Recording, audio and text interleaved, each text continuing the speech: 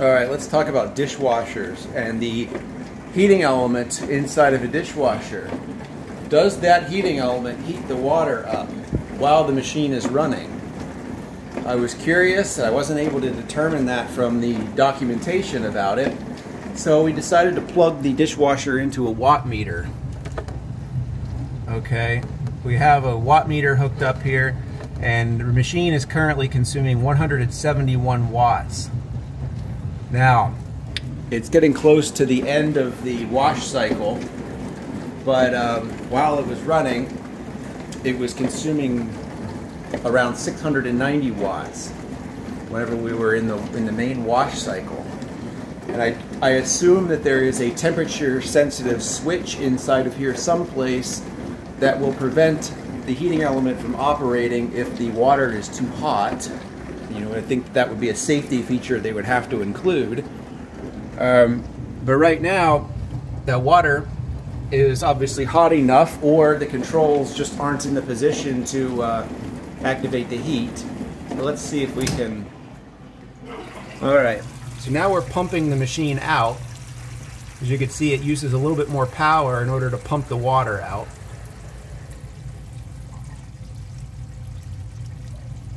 And then we'll see what happens when it goes into the rinse cycle. Okay. Alright, so now we're going to begin another fill of water. Right now there's nothing running except for just the controls. The pump is off. All the other parts of the machine are turned off, waiting for it to start the water fill cycle here. We're only using 3.2 watts on just an idle, when everything's idle. Okay, now we're filling it up with water. The solenoid to fill with water uses about 11 watts. So it's hot water coming in from the water heater downstairs, and we're going to see if the machine actually adds heat to that water from the heating element on the bottom. Right.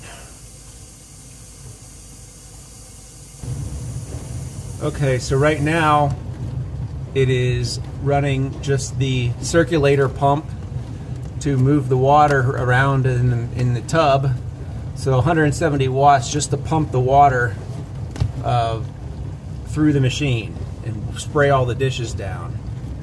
So we want to see if this 170 watts will increase to try to heat the water up more. Okay, I had to kind of force it a little bit. I basically turned the machine off and put it back in the wash cycle, and here you can see that it's consuming 680 watts of power in the main wash cycle, basically on this mechanical controller right in that position right there. So that tells you that the heating element, which is about 400 and so watts, has been energized in order to heat up the water beyond the temperature that it receives from the water heater. So yes, the dishwasher does in fact heat the water, but depending on your machine, it may only be a 400 watt heater, which is not a very powerful heater. It's just enough to get it, 10 to 15 degrees above the temperature of the water coming in from your water heater. So it helps to just boost it a little bit to give you a good wash. Now this obviously is a very basic dishwasher, which is the reason that I bought it. There's very little to really break here. You've got a mechanical timer with contacts that powers this whole machine and energizes the various components as needed. I don't use the heated dry feature, but if you turn that on, when it gets down here, it energizes the heater again in just air with no water circulating to help evaporate moisture off of the dishes. But yeah, clearly it does in fact heat the water with the heating element. So it answers my question.